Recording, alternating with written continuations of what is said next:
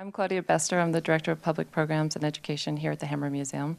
It's my great pleasure to introduce tonight's talk about restoring the system of checks and balances to the rule of law.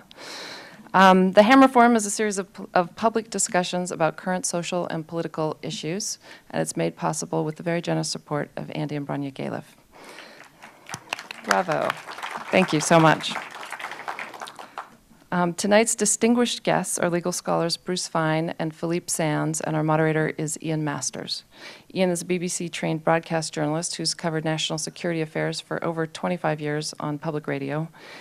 He is the host of Background Briefing, which can be heard on KPFK on Sundays from 11 a.m. to 1 p.m. Ian's been a senior fellow at UCLA's Center for Strategic and International Affairs and the UCLA Center for International Relations, and he was a consultant at the Center for National Security Studies at Los Alamos in New Mexico. So please join me in welcoming Ian Masters.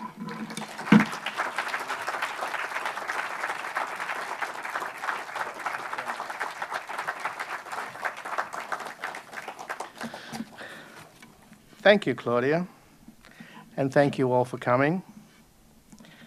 While many are questioning President Obama's leadership in apparently yielding to the power of the banksters who ruined the economy only to be rewarded by the taxpayer, it does seem ironic that after 8 years of unbridled executive hubris, anyone would want a more aggressive presidency.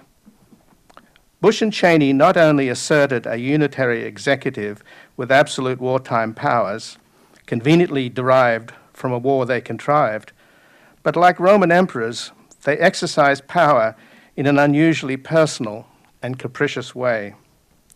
Historians are already relegating them as the worst leaders in our history, an insecure decider operating from the gut, guided by a cynical insider out to settle old scores, manipulating the levers of power from a dark star inside a secret parallel universe where his cabal had access to everything but shared nothing, all the while operating in a constitutional netherworld somewhere between the executive and the legislative branches.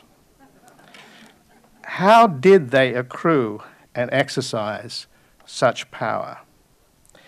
Yet it was not just the lethal combination of ignorance and arrogance that led us into 2 losing wars and to the brink of financial ruin.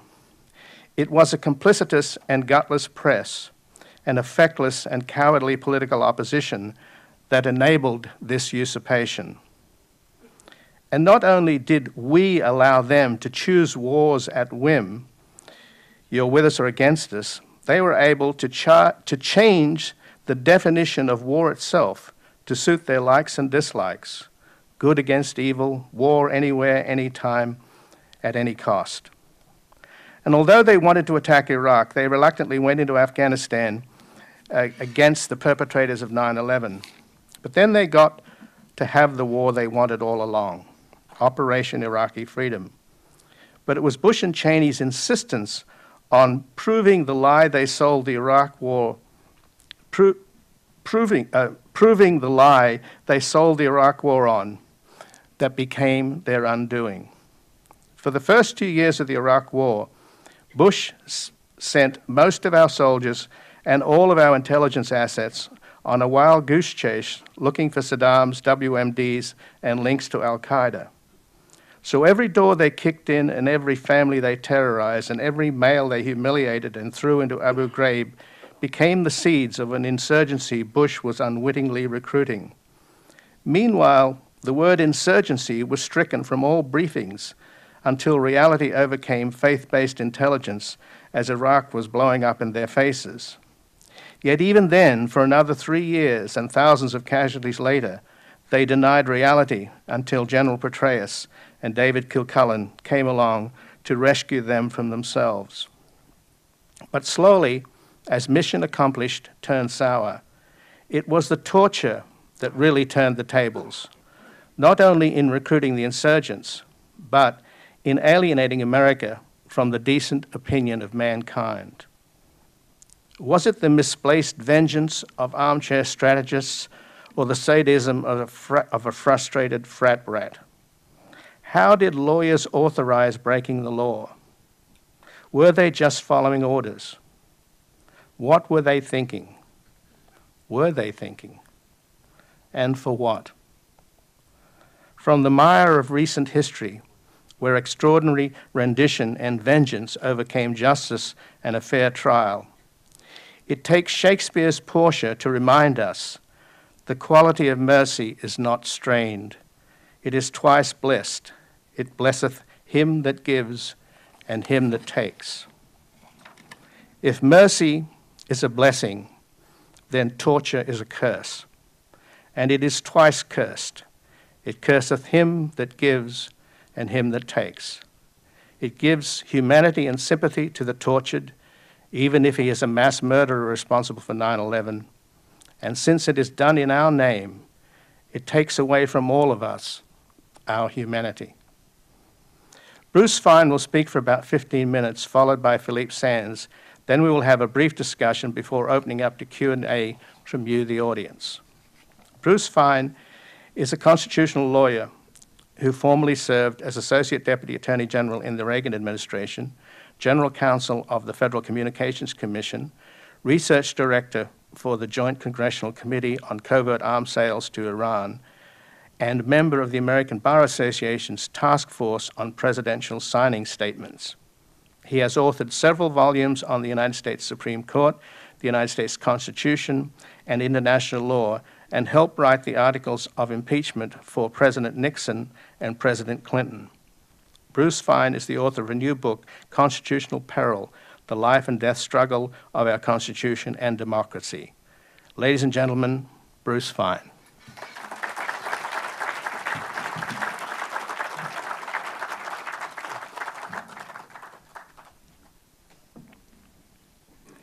Whenever you receive such effusions, you remind yourself they're not said under oath. Now, I also feel that I'm succeeding Shakespeare, and so I have a high standard to satisfy. But I think I can be most helpful here in providing some amplification, even if perhaps a little dissonance from what Ian has said, because I think what we've witnessed over the last decades is not simply a lack of leadership, a disdain for the Constitution and our philosophy of government amongst the leaders. But ultimately, it's the failure of ourselves. We, the people, are sovereign under the Constitution. And we knew what was going on. Bush and Cheney, in many respects, boasted of the torture, the illegal surveillance. And when they didn't, we often had leaks to the press. And yet there was very little public response. I know John Dean's in the audience. I was there at Watergate. The difference of the Saturday Night Massacre and the public outrage that basically forced the Watergate committee hearings and ultimately the impeachment proceedings in the House. They came about not because we had benevolent members of Congress, but because the public was outraged. And you remember that statement of President Nixon to Mr. Frost, if the president does it, it's legal to justify the burglary of Ellsberg's psychiatrist's office. That left him open to charges of imperial presidency and forced him ultimately from the White House. Now let's fast forward to today, just a few days ago, Condoleezza Rice. If the president says it, it's not torture, it complies with the Torture Convention. And that seems to be at least a tacit conclusion by the non-investigation of Bush and Cheney and others by the incumbent administration. And what to me is most frightening about the disdain and the trampling of the Constitution by Bush and Cheney, where you could understand, given their megalomania and partisanship, what was driving them, is that with the new administration, with the support of the American people, with an overwhelming Democratic Congress, and with an obligation enshrined in Article 2, Section 3 of the Constitution to see that the laws be faithfully executed, we see nothing. The highest levels, now maybe there may be an investigation of the lawyers who wrote these shoddy memoranda, but we didn't have Hitler's lawyers at Nuremberg. Because where is the clearest evidence? The president and the vice president, the former president and vice president have said, we authorized waterboarding. The current incumbent says waterboarding is torture, it's a crime. The Attorney General says waterboarding is torture. And you'll notice the Torture Convention, our federal statute, makes no exceptions. It doesn't say you can torture to get good evidence. It doesn't say you can torture because it would be politically attractive. It says no torture, period. No semicolons, question marks, exclamation points, period. Because the prohibition against torture, more than what it speaks about the way in which you conduct warfare, is an earmark of who we are as a people. We don't torture because we're the United States of America and we're civilized, even if it gave us useful information, which is problematic. We don't do it. And that's what's in the law. And if you don't like the law, you don't just decree that it's changed. No one's king. No one can say, well, there ought to be exceptions on their own. You have to go and amend it, have a debate about it. And to me, it's just astonishing that we'd be arguing whether we got good intelligence from torture as though that's relevant to flouting the law. It may be relevant if the president wanted to issue a pardon, which requires the recipient to accept and acknowledge guilt. But it is monstrous to have an open acknowledgement by highest officials of the land of serious crimes, non-enforcement, no pardons, getting away with impunity, and the signal being sent. In the name of national security, the president can do anything. When Nixon said that, we threw him out of office. Now that seems to be a theme that doesn't resonate anymore. The principle, I guarantee you, will lie around like a loaded weapon, ready to be used by any president who claims he needs to do something dramatic, optical purposes or otherwise. It will lie around like a loaded weapon. And in my mind, I am just totally nonplussed as to why this is happening. We have a president, graduated from Harvard Law School. He was on the Harvard Law Review. He teaches constitutional law at University of Chicago. He knows what his obligations are. I assume he knows what happened in Watergate, what the principles are, and it's very simple. I'll go through it again. Article 2, Section 3 says the president must take care that the laws be faithfully executed. Its etymology came from Great Britain in the English Bill of Rights of 1688. Some of the kings refused to enforce laws against recusancy or other provisions they didn't like. They called the dispensing power. That outraged the British, and the English Bill of Rights said no king can decline to enforce the laws without the authority of the Parliament. We inherited that idea in Article 2, Section 3, so we know what its meaning is. You're not king. Then we have also the clear evidence that a crime occurred, and there are no exceptions to torture. And then we have no enforcement. The president has said, well, I do not want to be anything but forward-looking. If you're only forward-looking, that is the death knell of the criminal law, because it's only backward-looking. We don't punish things that haven't happened. Right? And if we were only forward-looking, I guess we'd forget about 9/11, why we have troops over looking at Osama bin Laden in caves in Afghanistan if we're just forward-looking. So it's a sophomoric observation and is not an honorable way to debate a serious issue. And then the president, well, he doesn't want to do things that could upset his domestic agenda. Well, say, there is nothing in our prohibitions that say you don't need to enforce the law if it's needed to help your domestic agenda. If you want to put that exception in the law, we have a mechanism of doing it. You go to Congress, and the American people say, we need to have a change.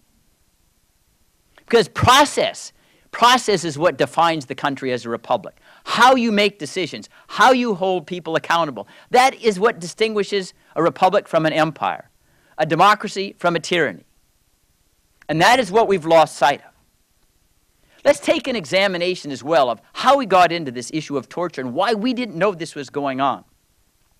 The whole idea in the Declaration of Independence of government by the consent of the governed, that the government is there to secure the rights to life, liberty, and the pursuit of happiness. That's the purpose of government. Requires transparency. How can you give consent to government if you don't know what it's doing? You can't. And even if transparency helps in some minor way our adversaries, the strength it gives to us as a people, knowing that we chart our own destiny, we know what's going on, we decide whether to approve it or disapprove it, vastly outweighs any loss of encouraging Osama or the Al-Qaeda to harden themselves against future torture so they wouldn't yield information. And we didn't know these enhanced interrogation tactics. We had a right to decide whether we wanted to be associated with that because they're using our tax money. They're acting on our behalf when they commit those crimes. And we had a right to know instantly, do we approve or disapprove, to lobby Congress to change the law, to have impeachment or otherwise. It was all secret. And it was secret not just because of Bush and Cheney. It was secret because people like Nancy Pelosi, Jane Harman, Democrats, they were told and kept it secret. Some of them, like the speaker said, well, I'm a vassal and they told me I couldn't tell anyone. No? Then why are you the Speaker of the House? You should leave. No. It's just really quite disgusting.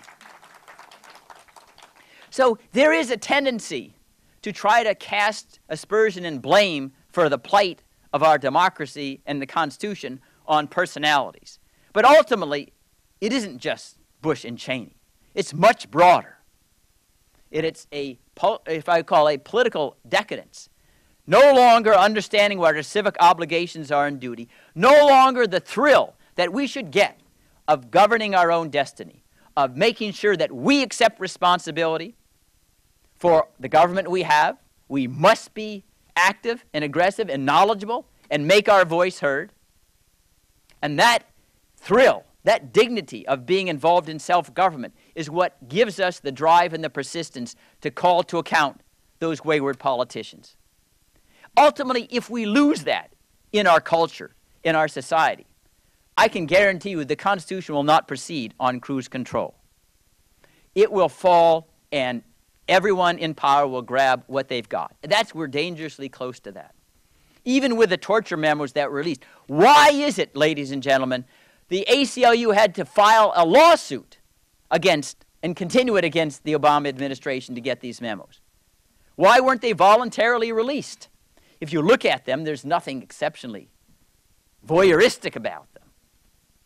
Why were they even held as classified in the first instance? Secrecy is the bane of our self-government. With all the advantages people think it could give to the enemy, it's so destructive of our own ability to thrive as a democracy. It isn't worth it. It is not worth it. And if you think in the history of leaks, where are the great leaks that caused the United States great harm? Pentagon Papers? Nothing. I suppose the worst one was Dick Cheney himself, Valerie Plame and Joseph Wilson. And he knows how to leak information out. The members do if they want to advantage themselves. I'd like to just conclude by suggesting all of you here tonight are the future of the United States of America. History is biography. We have to take control of our government again. We have to insist candidates for office say they will accept responsibility. I don't want a member of Congress to delegate to the president the decision to go to war. I want a member to say, no, I'm going to make that decision. I'm not going to let the president keep things secret. I will be responsive to you. If not, they shouldn't be there.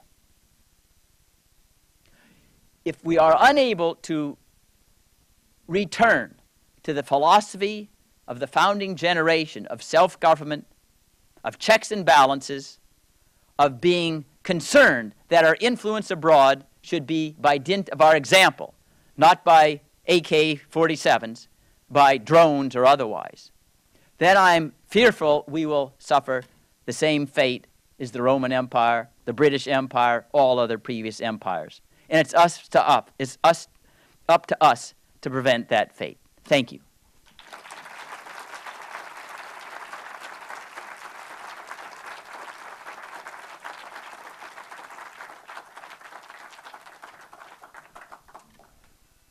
Thank you, Bruce. Philippe Sands is an international lawyer and a professor of law at University College London. He has been involved in many leading international cases, including those involving the treatment of British detainees at Guantanamo Bay. He's the author of the acclaimed book, Lawless World, and his new book, just out in paperback, is The Torture Team, Rumsfeld's Memo, and the Betrayal of American Values. Ladies and gentlemen, Philippe Sands.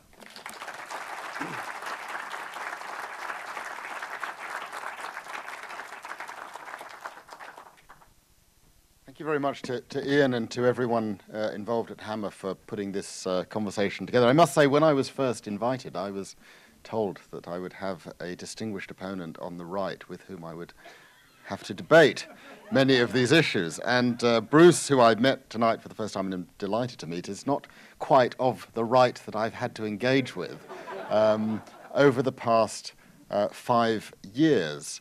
The sort of right that I've had to engage with was graphically illustrated to me on a Saturday afternoon at the Emirates Football Stadium in North London. I'm a big fan of a football club called Arsenal. And I was sitting there enjoying a game, and the game started about 3 o'clock in the afternoon. And at about 3:20, all of a sudden, my mobile phone started getting text messages, and emails were coming in, and have you seen the Washington Post? Have you seen what is going on? This was the autumn of 2006. And I couldn't, my machine gummed up, I watched the match, I went home, I didn't know what was going on, I had no idea where the phone was going, all I wanted to do was watch a football match. I get home, I go onto the internet, I check my emails, and I check the Washington Post, and what has happened is that there's been a meeting at the Federalist Society in Washington, D.C., and I have been personally attacked by the Vice President and by his sidekick, Mr. Chertoff, as being the kind of person who poses a fundamental threat to the security and well-being of the United States. What is it about me, a sort of establishment type of person from London, a barrister, a Queen's Counsel, a teacher at University College London, that could have so caused them to actually put pen to paper and out me as a threat to the well-being of this country? And it was the book that was mentioned by Ian, the first book that I wrote for a more general audience, Lawless World, which had as its thesis that the United States and Britain, countries which had done more than any other to put in place the idea of a global rule of law ethic, had, since September the 11th, greatly undermined the very notion of an international rule of law, a set of values and principles which I think defines us and defines these two countries, particularly in the period since the Second World War, when they came together to put in place the very system of norms and values that I have grown immensely attached to. After I published Lawless World, I was encouraged to home in on one particular topic, and it was the topic that Ian mentioned, and that is the subject of torture. And I don't come at it from the perspective of Bruce. I'm not a US constitutional lawyer. I'm an international lawyer.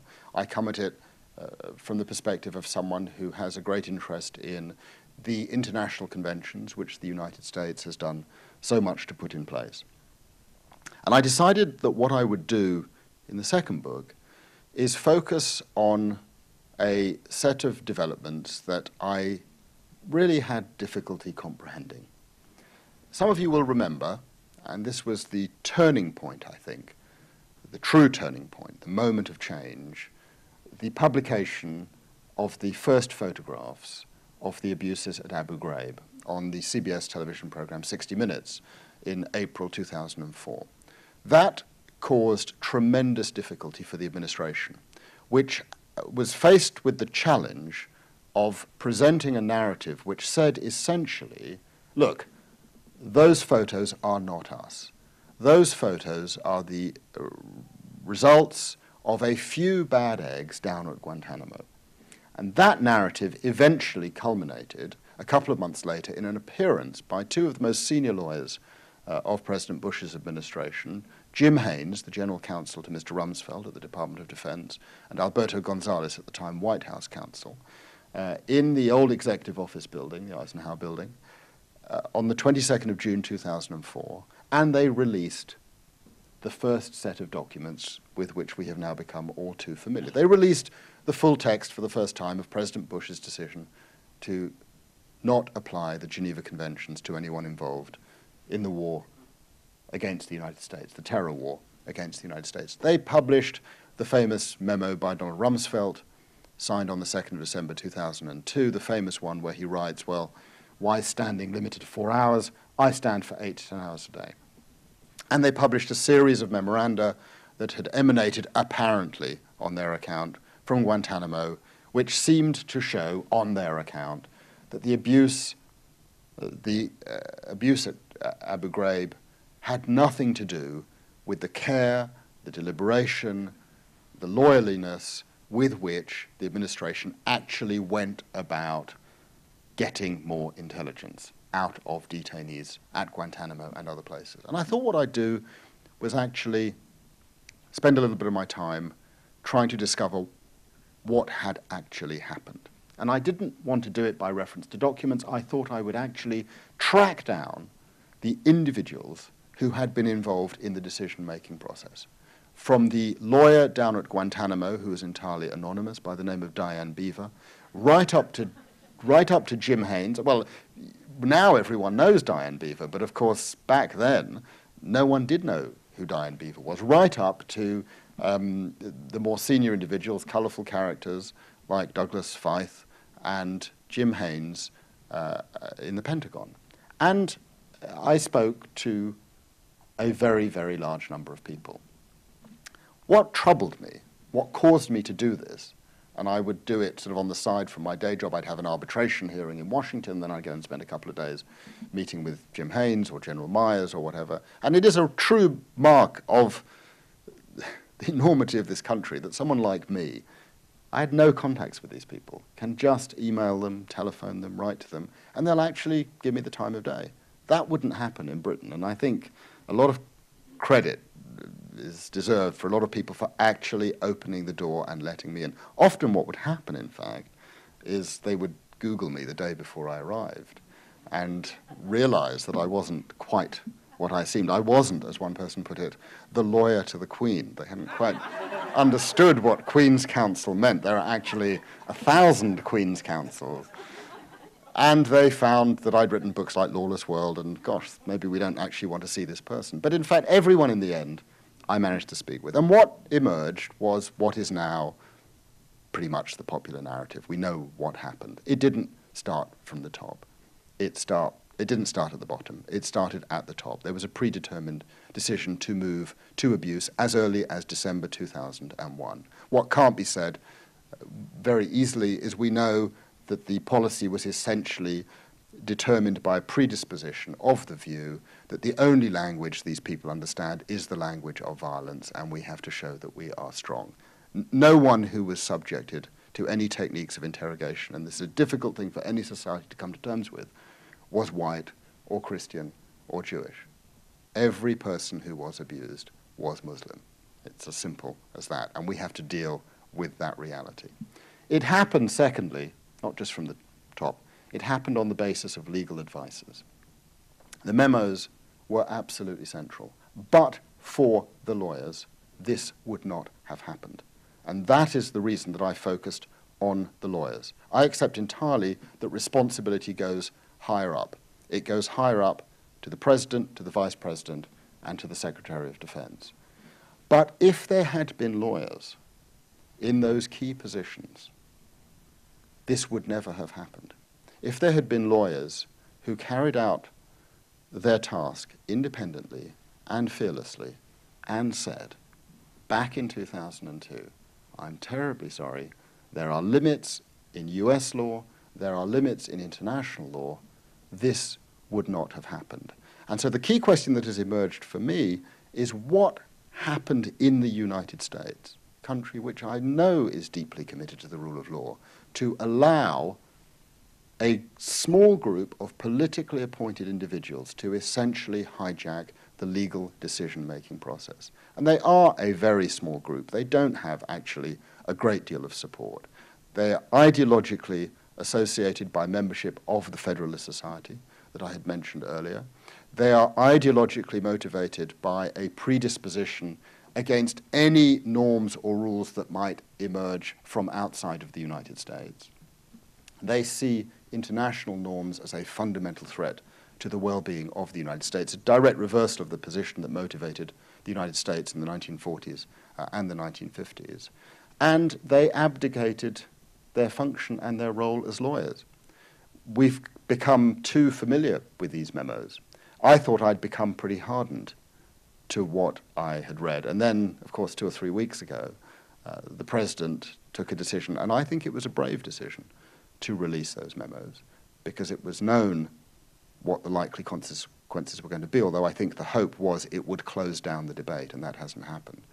But when I read the second memo of the 1st of August 2002, the contents of which I'd been informed about, but when I read in black and white that a lawyer who is now a federal judge on the Ninth Circuit, which I think includes this jurisdiction, would spend time with a professor at Berkeley Law School, supported by the general counsel to the vice president, and supported by a whole little coterie of others, writing out paragraphs in which they examine the various consequences of putting a man alive in a small box with an insect, and elaborating on whether or not you could tell the individual who was in the box that the insect did or did not bite, or that the insect may or may not impose a fatal sting, and that the question of whether torture arose depended on a whole series of different permutations of that. You realize that a line had been crossed, which really was shocking to read. I'm going to come to the defense of President Obama. I've done a lot of cases that have dealt with issues of international crime over many years. When any society has fallen into the kind of situation in which international crimes have happened, it takes time to come to terms with the reality of what has happened. Classical examples is Chile. Let's not forget that Senator Pinochet finally got his day in court 10 years after he left office and 35 years after his worst abuses. I'm not surprised that the issues that are now so dominant have arisen. What does surprise me is that they have come up as quickly as they have come up.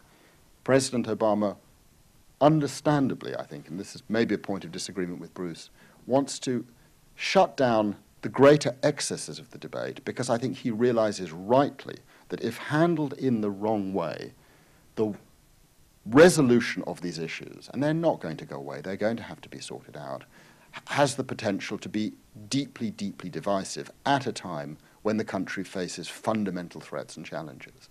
And so he has done a straddling exercise, but he has emerged, and I don't think that it's contradictory, with a position which has said, fine, we're not going to target the actual interrogators from the CIA who relied in good faith on these legal memos.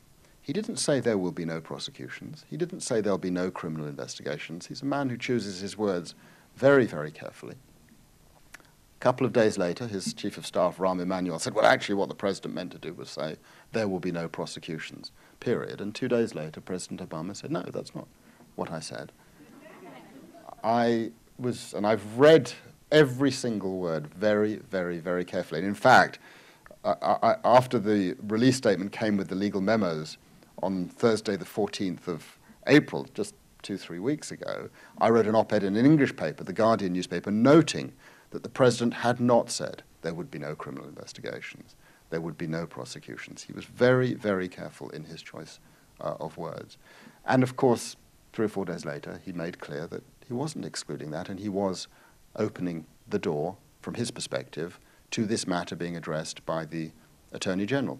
It's a very, very difficult thing for any society to come to terms with criminality and illegality in a predecessor government.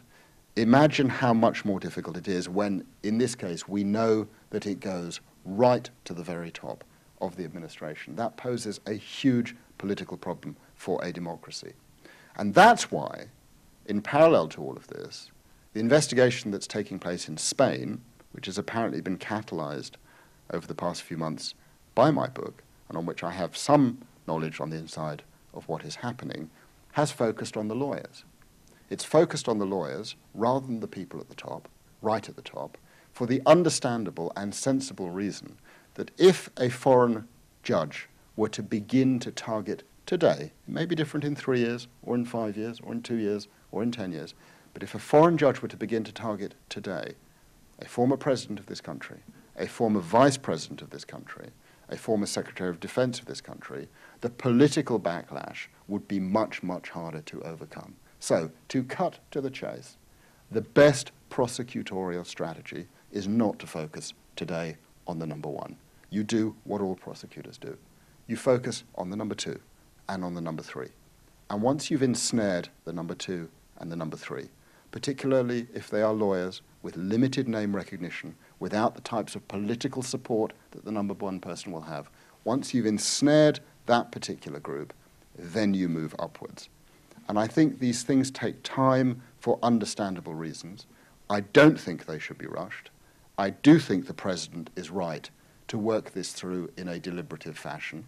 And I do think he is right to have bifurcated in relation to distinguishing between individuals, whether in the military or the CIA, who did rely, in good faith, one assumes, in many cases, but not all cases, on these dastardly legal memos written by a group of so-called lawyers. I think that is the right approach to be taking at this particular moment in terms of beginning the healing process, the transparency process, and beginning to come to terms with what has been a very dark period. Thank you very much.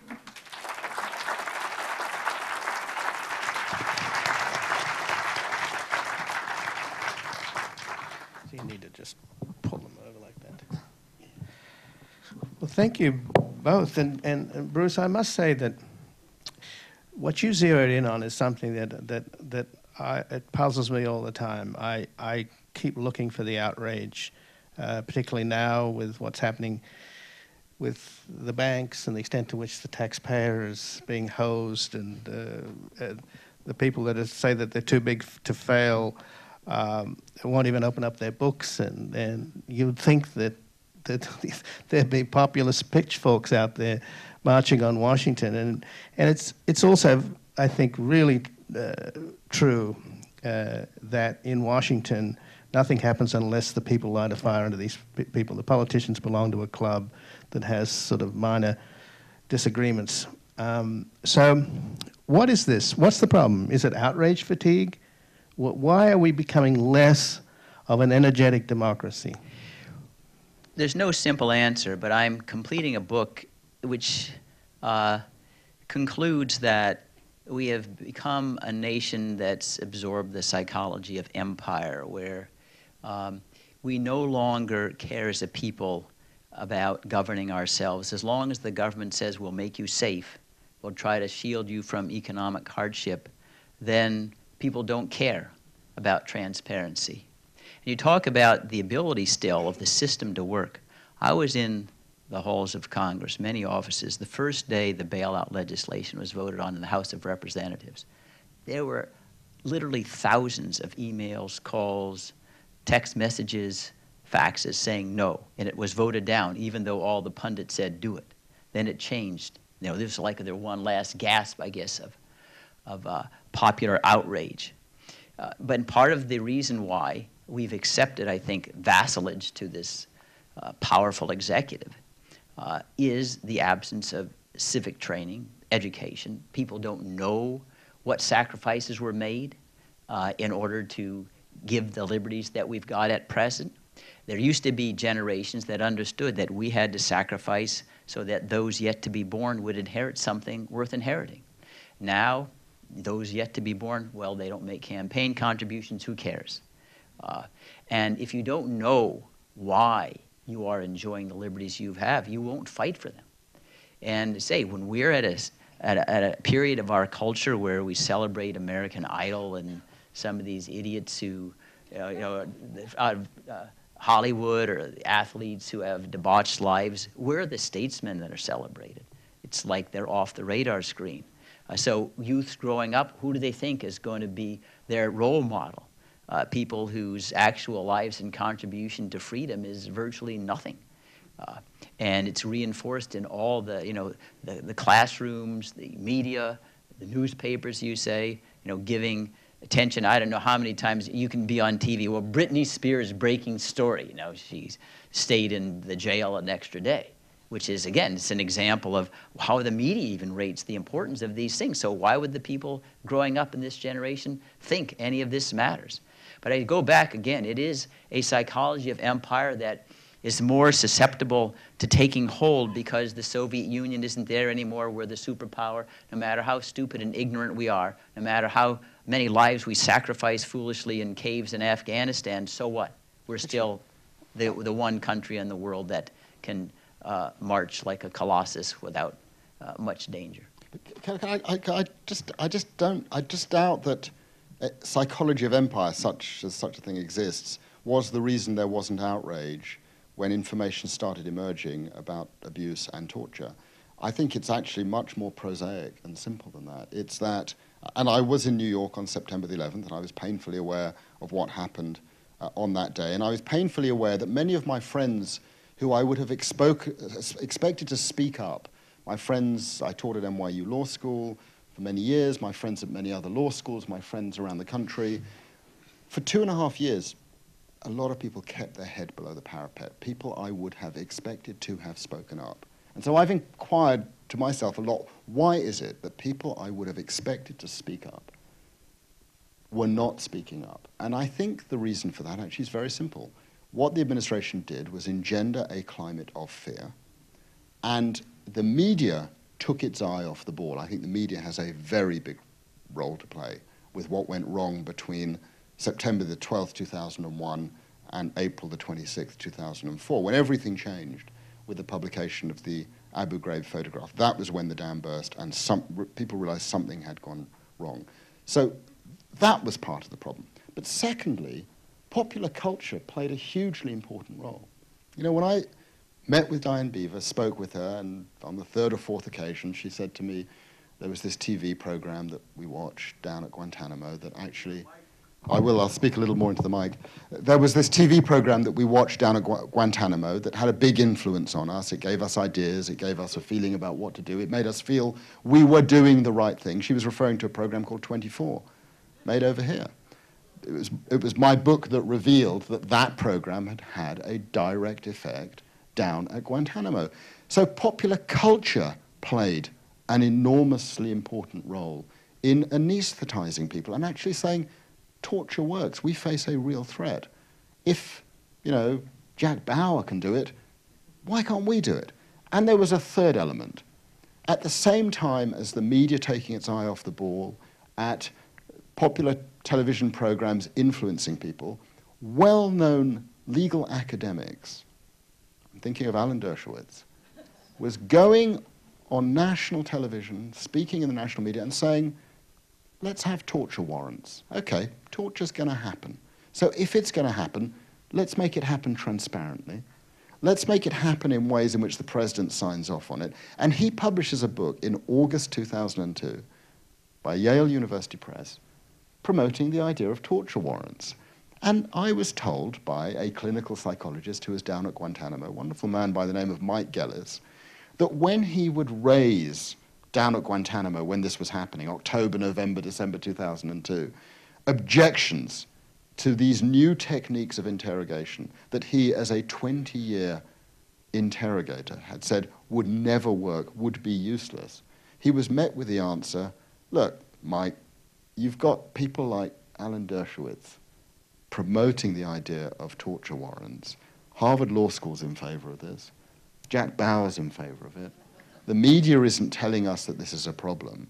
It all conspired. I don't think it's got anything to do with empire. I think it's got a lot more to do with a country that was in a state of shock for very understandable reasons, and which was then presented with a response by its government which said, we're going to make you even more fearful, and if you challenge us and something goes wrong, you will be to blame. And that was the psychology. I think it was pretty simple. But I think the psychology of empire manifests itself in all the ways that you've demonstrated. It's the psychology of empire. We should have no risk. Anything can be subordinated to national security claims. There are no restraints. And it makes the public more susceptible to believing that you can say that a mouse is really an elephant with a glandular condition. And that's why the people would accept so readily statements that are outlandish on their face. Al-Qaeda is a greater threat than the combination of Hitler, Stalin, Hirohito, and Mussolini combined. And they would make these statements that this is, to surrender, this is like at Munich if you don't invade every country in the world. Just utterly hysterical statements, and yet they weren't laughed at because it's a manifestation of empire. We shouldn't have to take any risks whatsoever, and we can use whatever force we want to try to live, whether we have to go 6,000, 8,000 miles away in Afghanistan and use drones that occasionally kill people in wedding parties, so what?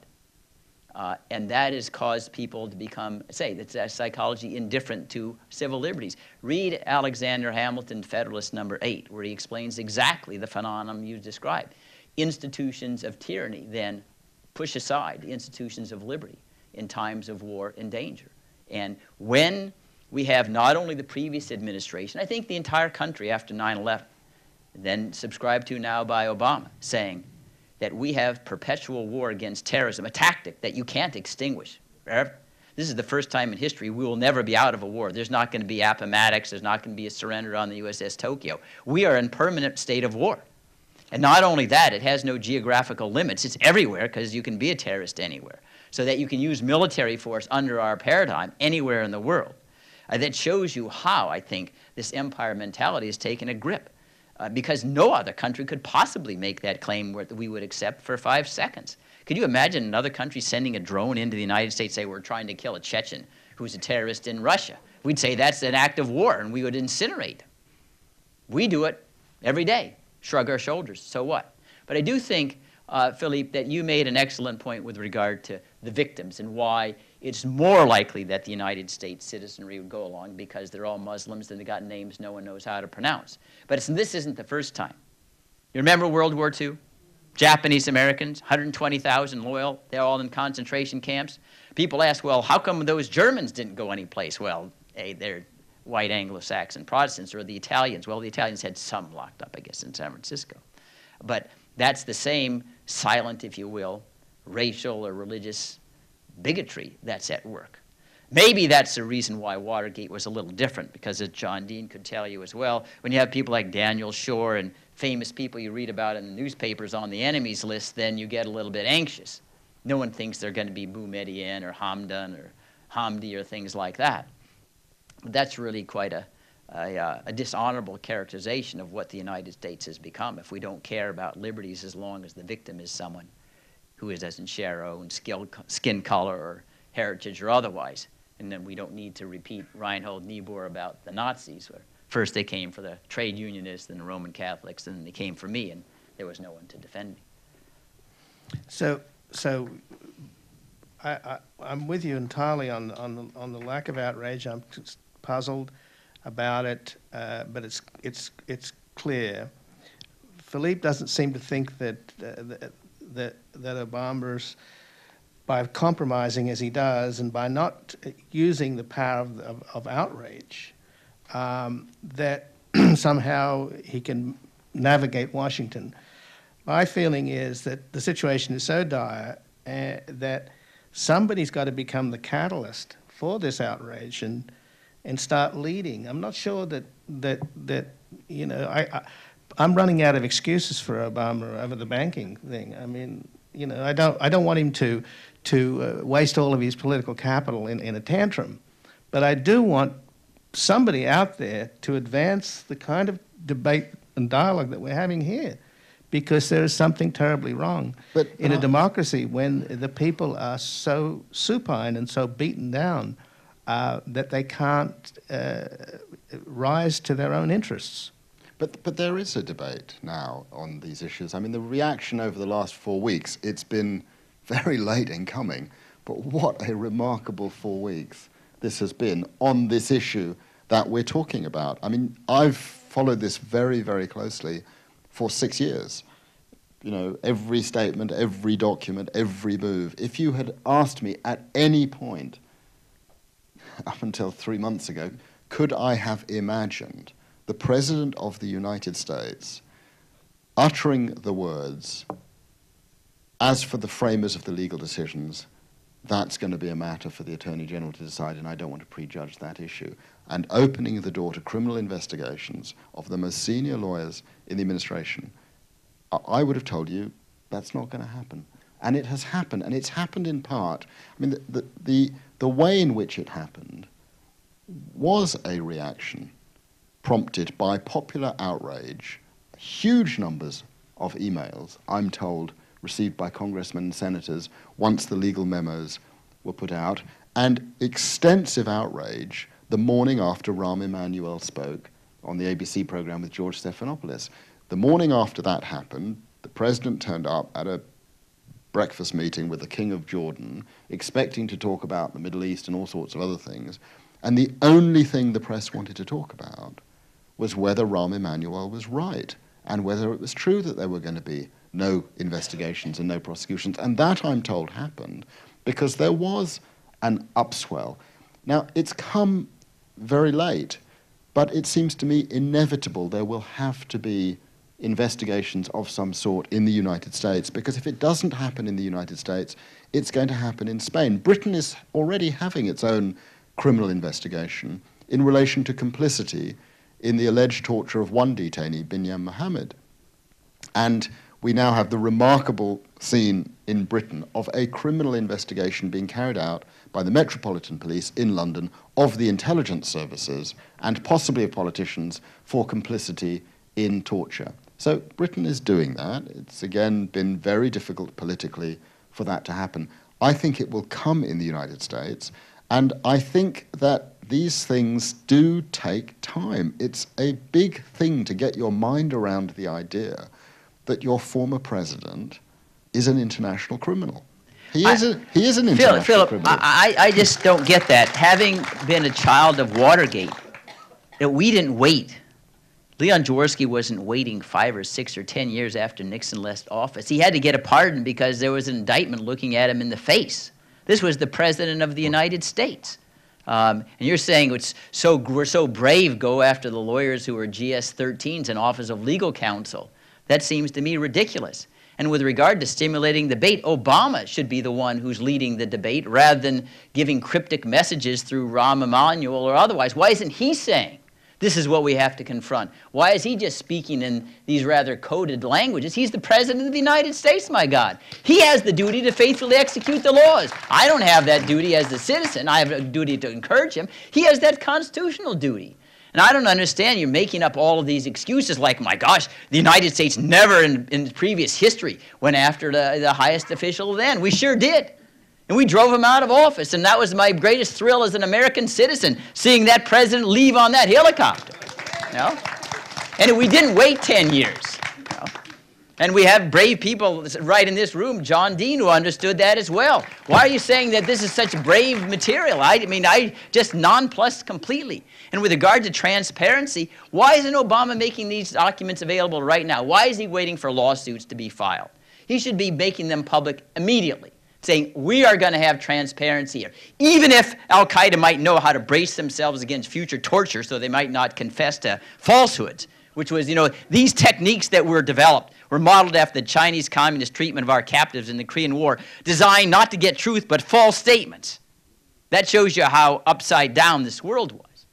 That's what ought to be happening. I don't understand your total defense of Obama as like he's just leading the charge for the rule of law. Bruce, it's not a total defense. There's nothing that you've said that I disagree with. Absolutely nothing at all. But you don't represent the views that sit in Congress. So you and I have both testified in Congress. I testified 3 times last year. I would have sort of middle-ranking, middle-of-the-road type Republican congressman attack me for the things that I was doing and say to me, look, Mr. Sands, what do you care about this waterboarding thing?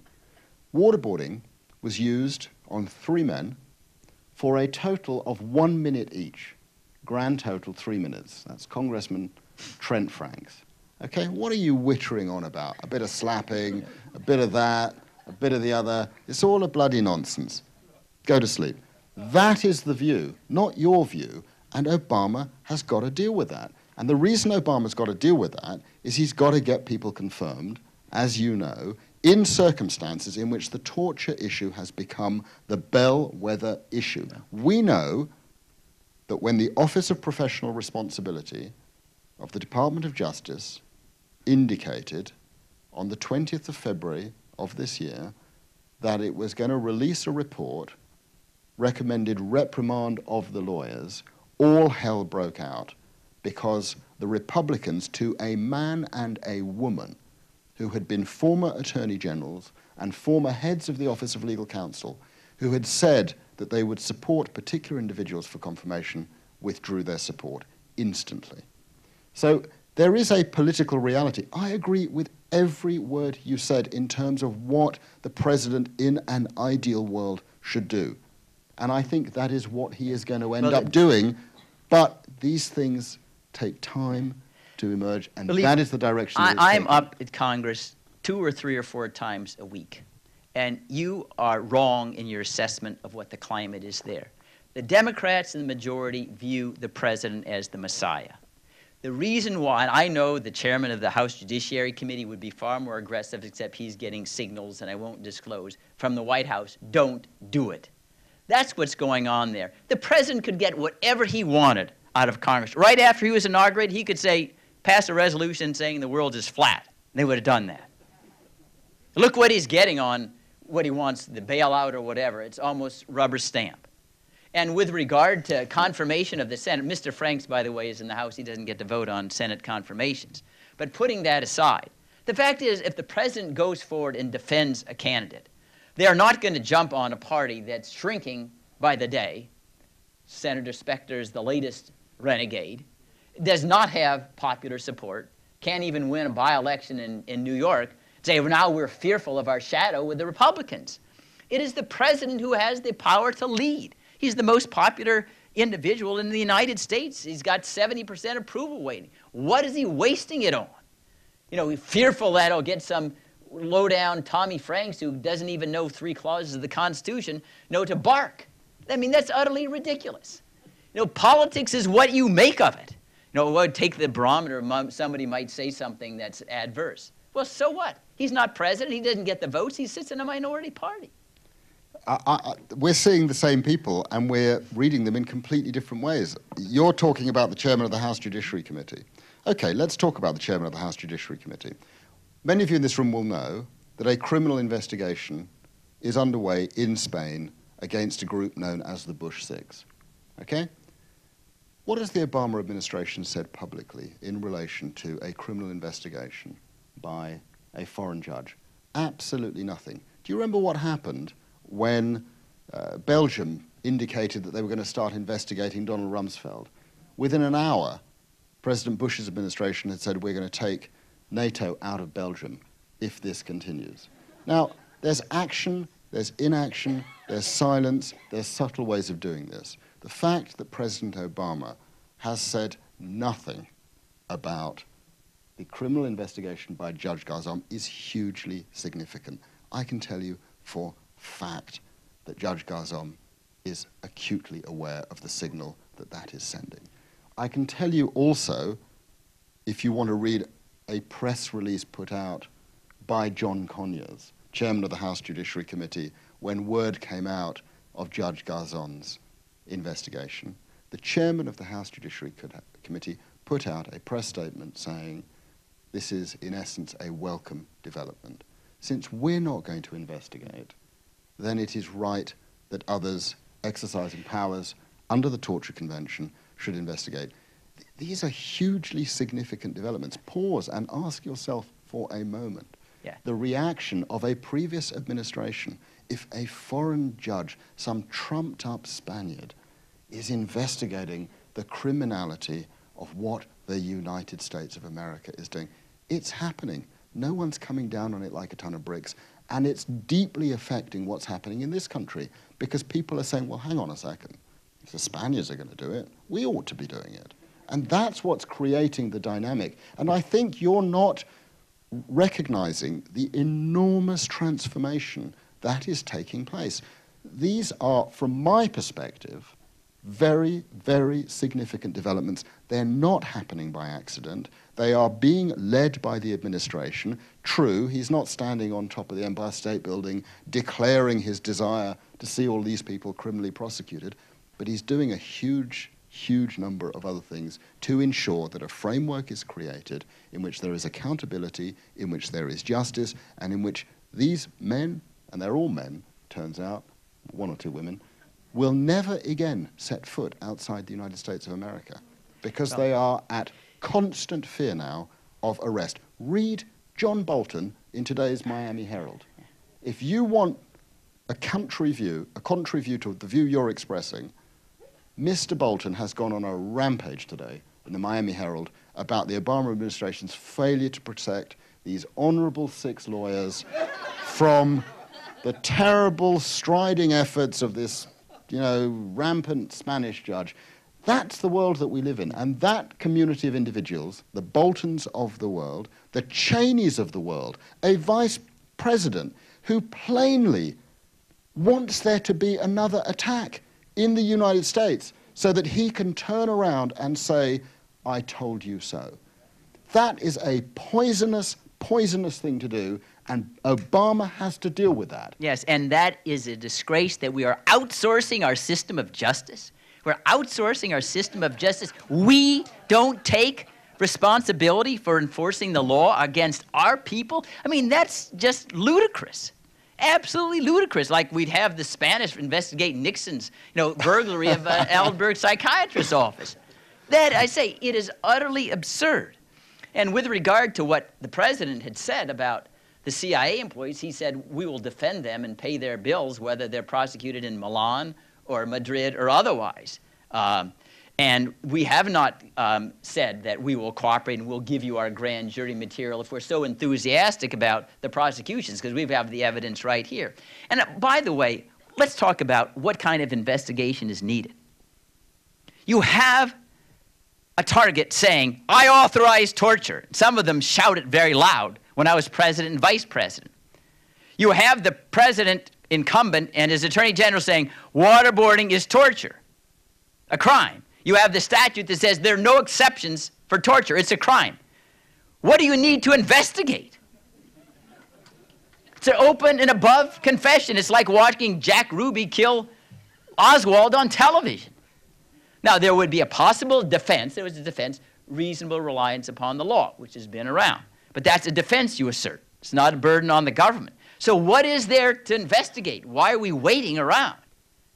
You don't need an archaeological expedition to go down and get the last element of how many insects they authorized to be in the cage.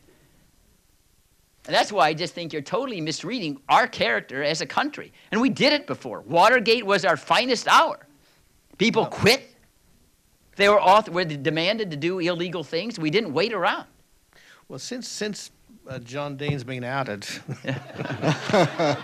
here in the audience, let's get some questions. And I'd particularly, I don't mean to impose on you, John, but since we're talking about Watergate, what could possibly be the galvanizing moment? What could get us out of this torpor, satisfy Bruce, and satisfy Philippe, who's worried that Obama is going to crash and burn prematurely? It's right there.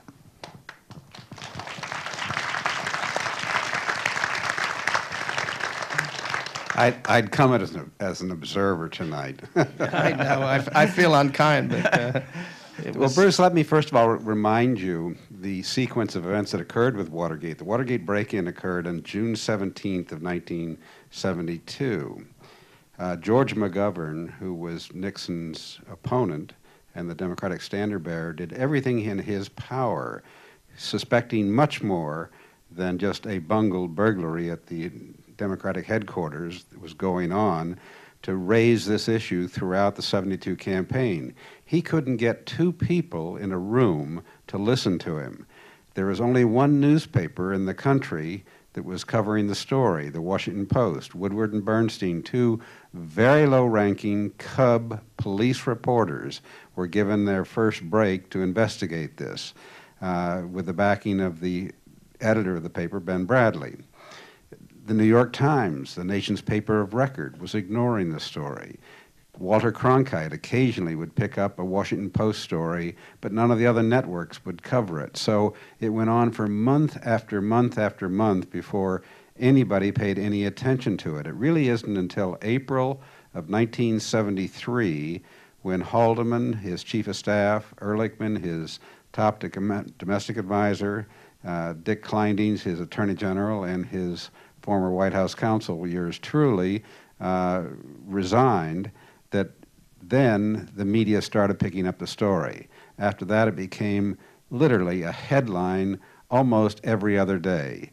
I still have friends in the Washington media who recall those days, and they say we've just never had it like that since, and we hope we never have it like that again, because they still say every time we think about it, we get into withdrawal. So they remember the period vividly. But then again, it took months and months and months. It took a slow, ponderous, educational Senate Watergate Committee hearing to start alerting Americans to what was going on. The audience initially was very small. Public television carried it, rebroadcast it. The networks would carry it in pools. People were upset it was interrupting their soap operas, so they didn't like it coming on during the day. So again, it was very slow in evolving and developing. It's really not until we get to October of '73 when Nixon fires the special prosecutor, Archibald Cox, that the public really starts paying attention. They say, this doesn't look good. He has taped himself. He's refusing to turn over those tapes. He's fired the investigator and the prosecutor, and this looks very suspicious. This is where your attention starts to go up. That's about where we are now in a parallel situation. While the first set of memos drew attention, the second set has drawn more attention, and it seems to me we're about at the stage where the special prosecutor Archibald Cox was released from investigating before Jaworski came in. So again, the process today, notwithstanding faster and much faster news cycles, has been much slower. So these things take time. I happen to agree with Philippe that there is an educational process going on. I think it's being handled in a way to minimize the blowback to the new incumbent who has other things on his platter that he doesn't want to have totally deflected off of his attention. So it's an educational process. It has not reached the tipping point yet with the American people, but it is getting closer. So I think that your point is well made, and I think the outrage is there when people get up on the learning curve as to what has happened and how it's happened. There is the outrage, but it is still latent and very much in flux.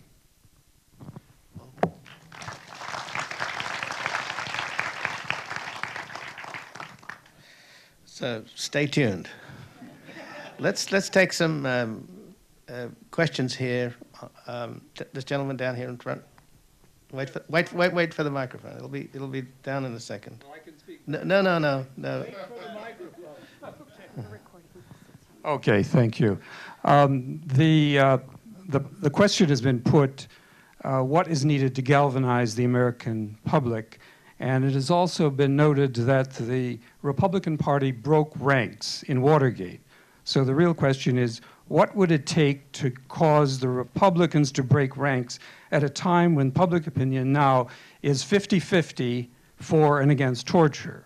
And my proposal is that we focus on the thousands of children who have been processed in Iraq, in Afghanistan, 64 of whom were in Guantanamo, some of whom have been raped, others tortured, some have been used as hostages, and many others we don't know exactly what has happened to them, except that they have very terrible stories to tell. On the 1st of April this year, a group outside the New York Times office protested that the New York Times was not covering the abuse of children that had taken place, thousands of children, and they held up this book as the evidence, as providing the evidence for that. So that's my proposal. I'm sure you have some good comments. I'm not sure whether it will be precisely those facts that you have in mind that will galvanize, and I've listened to what John Dean has said attentively, and I think this is a process that is underway, and it's a very complex process for the reasons I think we all understand. We may be on a slightly different page as to where in the stage we are, but something very important may well be about to be happening, and that is that on or before the 28th of May, the Department of Defense will release thousands of pictures of abuse.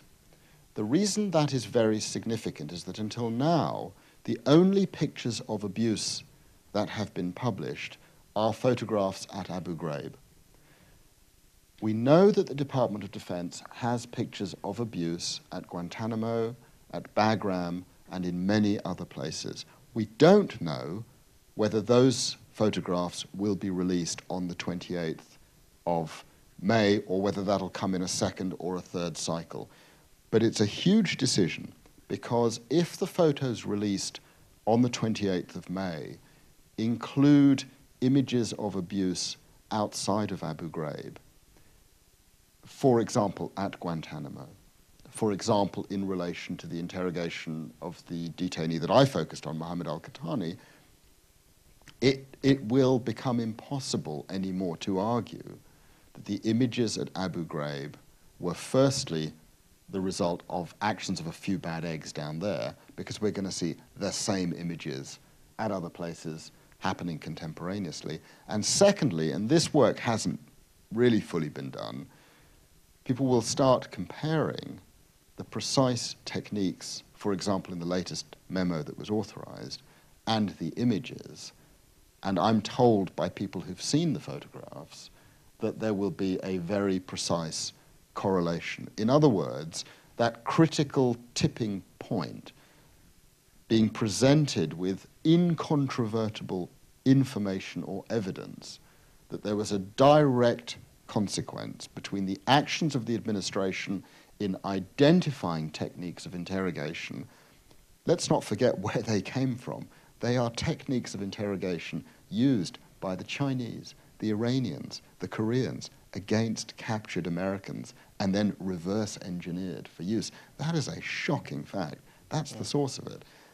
Once those images emerge, I think that may well be the moment at which people say, whoa, we just now are confronted with something that confirms what a small but growing group have been saying. But I'm with you, John. I think this tipping point issue is vital. I think we're not there yet. And I think we're not there yet also because Watergate was different. It was different from the situation we face now. It was different, firstly, in the sense that Watergate, at least on its face, was directly a crime against Americans and American people. Let's not forget that it's much more difficult for people to get across the board agitated when you are acting in a criminal way against the other, and especially if it is the other that is trying to do us harm.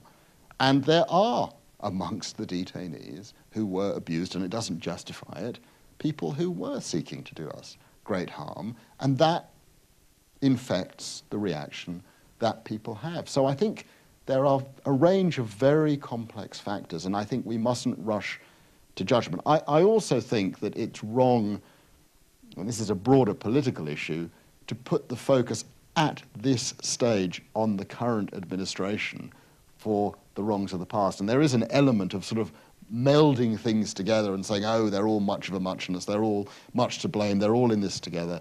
I don't think there is. I think Obama, I won't go over it again, has taken some very, very important decisions. And sitting in London, I can tell you, those decisions have been picked up and they have resonated, and they've done very much to repair the damage that has been done to the image of the United States. And you see that in the images now around the world when he travels, when people in his administration travel, and the restoration of, you know, the United States is what I think is rightful place as leading from the front.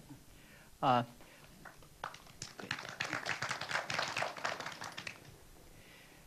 think we're certainly not at October 20th in Watergate phase, because there you had a special prosecutor to fire. There isn't anybody there. By the time October 20th came around, John, you know, you were on TV. We had the enormous public education already underway. We had a committee that was already out educating the public. We haven't had any serious hearing on a national security issue in 10 years. Nothing, Afghanistan, they're all orchestrated. There's nothing serious that's even inquired about. And as regards the lawlessness, it's true that torture has been directed against largely non-citizens, the enemy, if you will.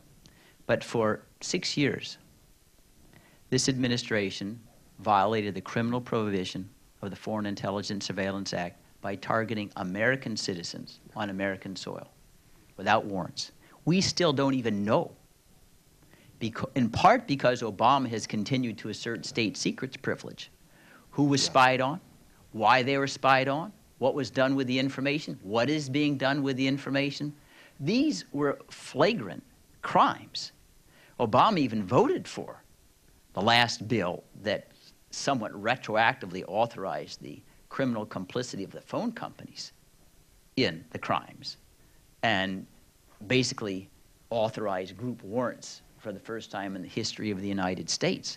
So what's being done with regard to enforcing that crime where the victims were American citizens? And these are the kinds of things that were disclosed in the Church Committee hearings in the 70s, where CIA, FBI opening mail, opening telegrams. Here you upgrade it, now they're looking at emails and telephone calls in real time. And moreover, it isn't just the issue of torture where I think Obama can be faulted for not following his obligation as president. And I'm not trying to insinuate that he has the same culpability of Bush and Cheney. Of course not. I wouldn't suggest that at all. But he still has some. Because he has asserted. He says he will keep people at Guantanamo as individuals who are threatening without accusation or charge. He just won't call them enemy combatants anymore. But they're still there. I mean, in amicus curiae I brief for the Uyghurs, the 17 Uyghurs. These are Chinese Muslims in East Turkestan who have been detained for over 7 years with no evidence, and the government now admits, this is now Obama, that they're being detained illegally. And he says, can't come into the United States because they're illegal aliens. They kidnapped them and they didn't bring their green cards. I mean, this truly is Orwellian. And this is the Obama administration. People thought, well, hey, there's 17 of them. Why don't you let them come into the United States? Oh, the Chinese need to buy our bailout bonds. That's the United States. We're going to succumb to that. So there are a whole range of executive power issues that give you cause for concern. His first signing statement had the earmarks of Bush and Cheney on it, worried about whether or not Congress could tell him before he put troops under foreign command, he'd have to take the advice of military leaders. Oh, encroaching on executive power, unitary executive, you're saying, Ian. That's what causes the greatest amount of concern. This is not isolated with regard to the continuation of those kinds of abuses. Well, I, for one, want to be educated as to what it was that was so egregious in that wiretapping regime that Assistant Attorney General Comey and the head of the FBI were prepared to resign at Ashcroft's sickbed. So, you know, this stuff has to come out. Yeah, you can imagine how bad it is when John Ashcroft becomes the civil libertarian hero. Yeah? That's pretty scary. And remember, there were the wiretap abuses in the Nixon administration that were led to part of the accounts of impeachment. You know, it's the mentality, I think, that Henry Kissinger displayed after there was a leak of the U.S. secret bombing of Cambodia into the New York Times. There were wiretaps placed on his close aides. Mort Halperin's a friend who ultimately sued and recovered damages. The FBI then examines all of the results of their wiretapping for 2 years, reports back to Kissinger, nothing other than stories about private lives and girlfriends, whatever. And Kissinger retorts, well, you have to continue it to give them an opportunity to establish a pattern of innocence. That's the mentality that goes on with these spy agencies. To a hammer, everything looks like a nail. Let's more questions here from the audience. On this side, This lady in front here in the second row. Thank you, Mr. Fein. I really enjoyed your speech, and I almost totally agree with you. The one thing that I think that, as concerning the media, that nobody has taken into consideration is that the federal government has refined its techniques since Watergate. Several years ago, the Los Angeles Times owned a legal publishing company, and they sold it, and they made about $1 billion. And their lawyers structured it so that they wouldn't have to pay any taxes. So the IRS challenged them, and they took the entire $1 billion. Now, what kind of message do you think that gave to the media? I remember that President Nixon talked about the Washington Post TV licenses being up in jeopardy because they were reporting on Watergate. So the government has had, leverage on that sense over media for a long time, because the newspapers oftentimes own broadcast stations as well, since the origination of the sponsors of broadcasters back in the 40s was newspaper investments. Questions on this side? Behind you on the right there. Thank you. With all due respect, Mr. Sands, I have to object to the fig leaf that you and the president are giving the CIA. I mean, we've been around a long time, and we know the CIA has been involved in torture, both directly and indirectly, for many, many years. And I'd refer you to a very nice piece that appeared, I think it was either Sunday or Monday, in the op-ed section of the LA Times, in which the author set forth this history. I mean, the CIA was involved in Chile, in Guatemala, and all throughout Central America, and points east and west, And of course, in addition to that, we might just add for the record that the CIA destroyed 92 interrogation tapes, and perhaps when you were talking earlier about how when this stuff comes out, it's going to shock people. Well, apparently what they destroyed was beyond hideous. And there is a special prosecutor, John Durham, who Casey appointed. He's not a special prosecutor. It's just somebody that he pulled out from the department. So but he doesn't operate with the same. And it's not going to go anywhere. We don't know what's going to happen. The investigation has been outstanding for a long time.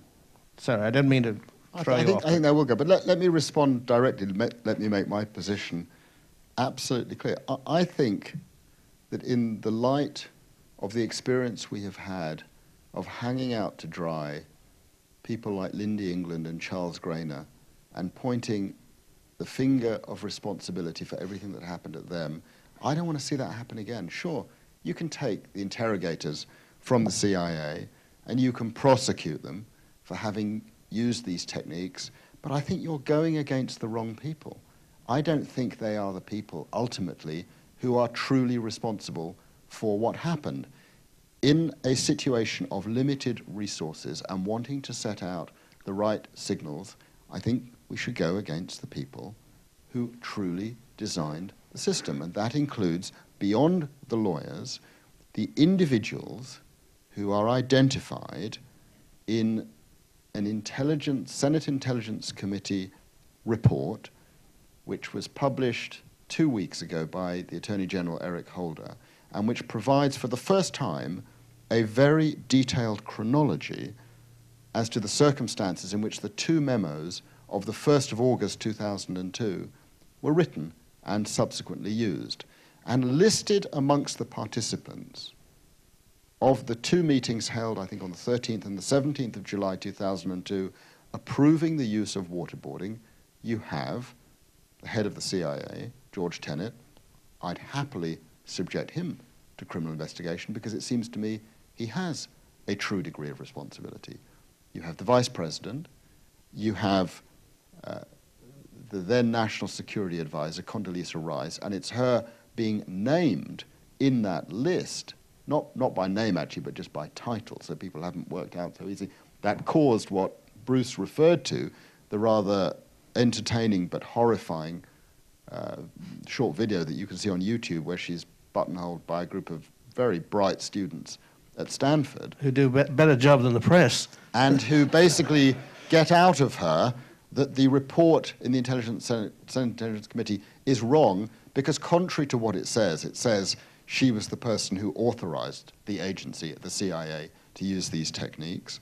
She was merely, she said, the conveyor of the administration's authorization, inadvertently fingering her boss, who is the person who presumably signed off on it. It was an extraordinary thing to say.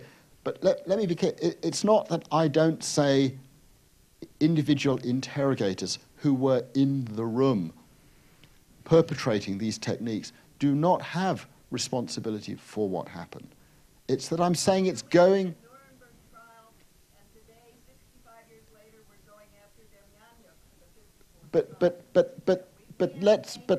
But let's be clear, we're at the point of deciding who to go against.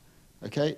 What will happen, I can tell you what will happen. If you identify the 12 CIA interrogators who did the waterboarding or who did the other types of abuse, people will then say, oh, well, okay, we got the people who did it, let's hang off, we've had our day in court, let's forget about it. That's absolutely the wrong way to do it. And let me give you a much more personal account of why I wouldn't target those individuals. And I write about it in the book. I met individual interrogators who dealt with the interrogation of Mohammed al-Qahtani. I met the lawyer down at Guantanamo. I met the head of the interrogations at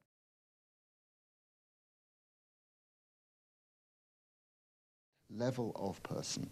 We will distract ourselves from those who are truly responsible. And that is why I am absolutely convinced that the people to investigate are the people at the top and the people on tier 2, and not the people who felt themselves to be under the most extraordinary pressure and threat. And we all have to ask ourselves the question, if we had been Diane Beaver, if we had been the CIA interrogator, and the president of our country tells us to do something, what would we do? Now, it's very easy to say, in 2002, well, we wouldn't do it, we would have resigned, we would have done other things.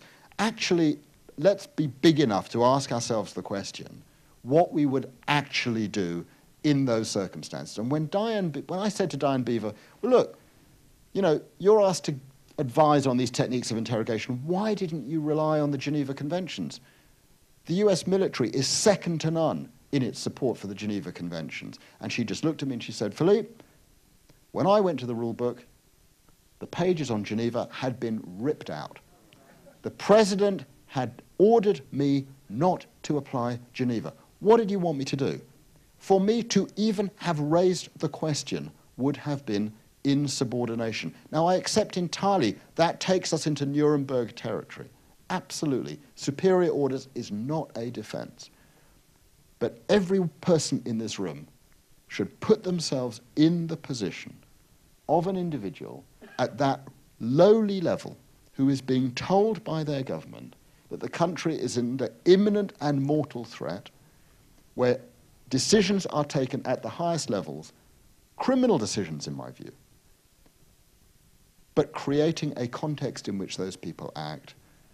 Ask yourself what you would do, and then ask yourself the question, who are the proper people to investigate? And I've come out very clearly in my view on the second question, and I hope if I were in Diane Beaver's situation, I would resign, and I would say, I'm not going to do that.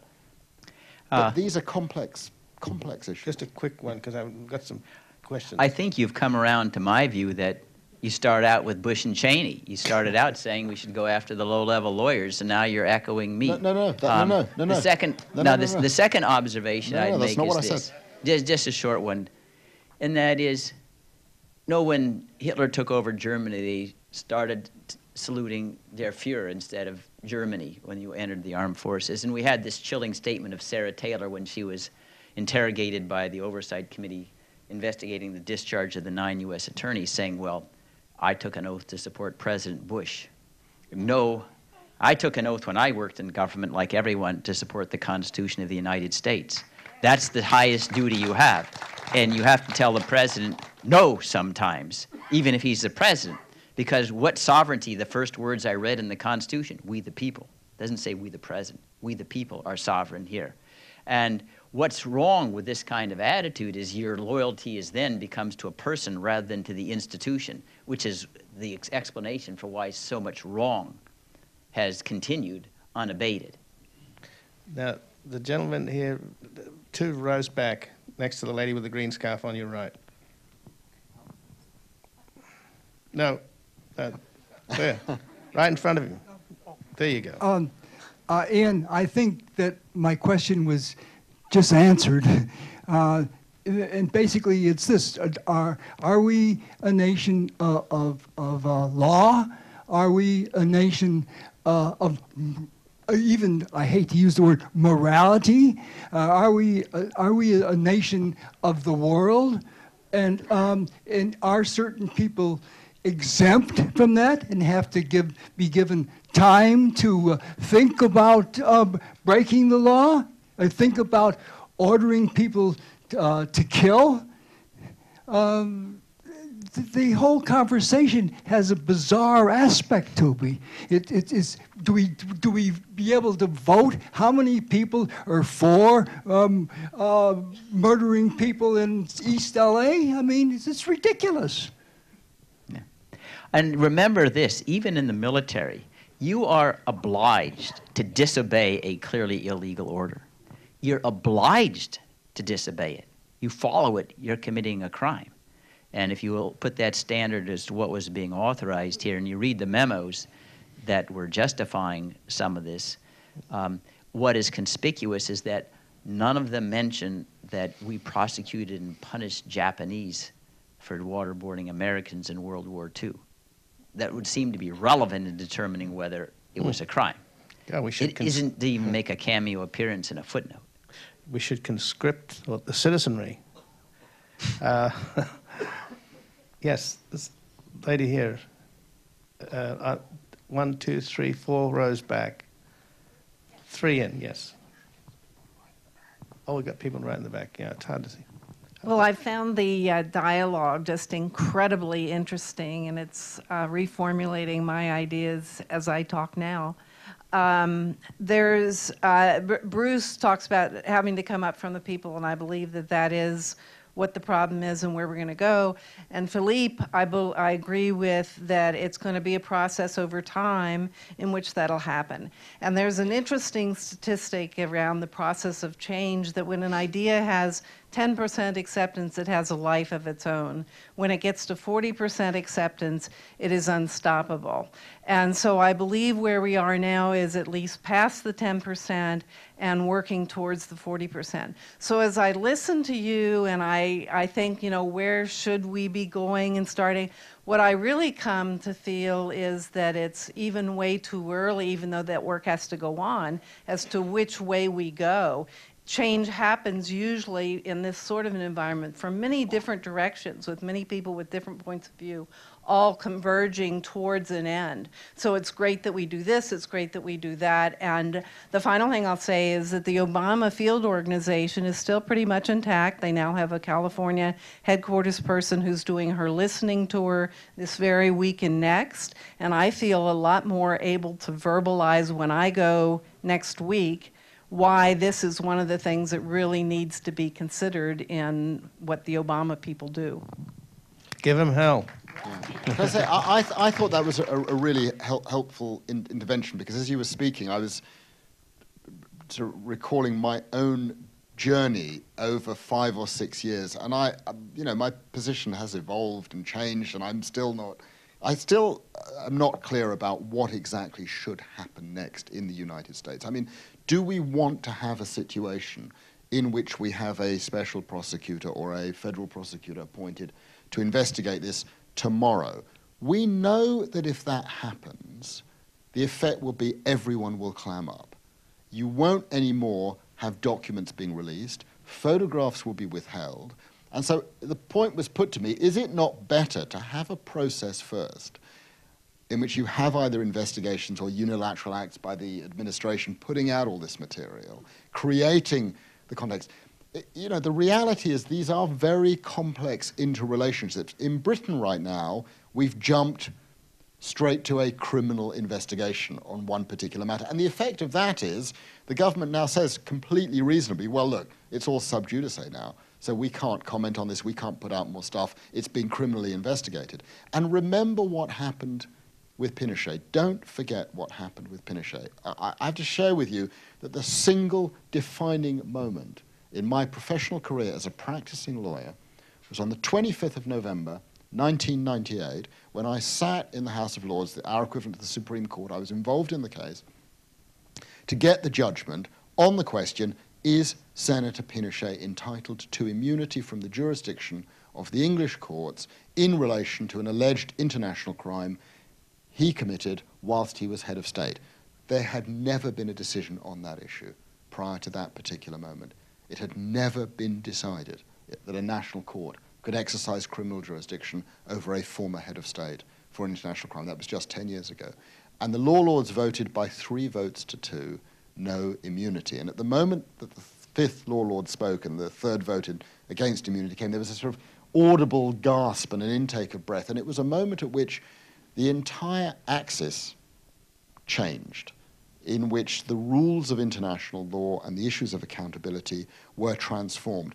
And that was the moment which began the process for the first time, 10 years after he left office, that criminal processes began in Chile against Senator Pinochet. Because it was a society, and this is, I think, is your crucial point you make, that was so deeply divided on this issue that it was only when the English courts and the Spanish courts began to get involved that a middle consensus emerged in which it ceased to be a sort of left, right, Democrat, Republican type of issue.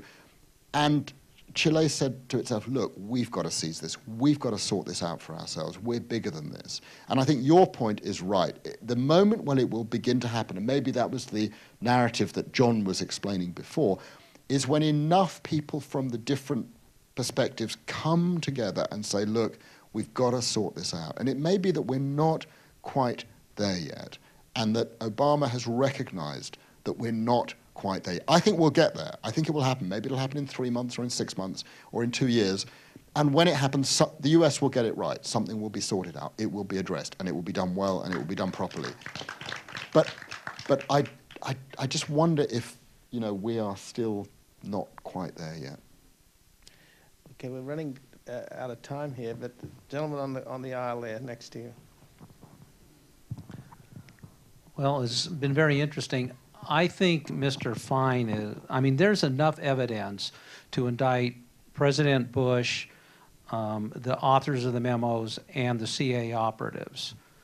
And in the course of the ensuing investigation, a lot of this will come out, and they can decide what other techniques were illegal and which other members of the administration and members of Congress should be prosecuted or charged at different levels of complicity or conspiracy or whatever.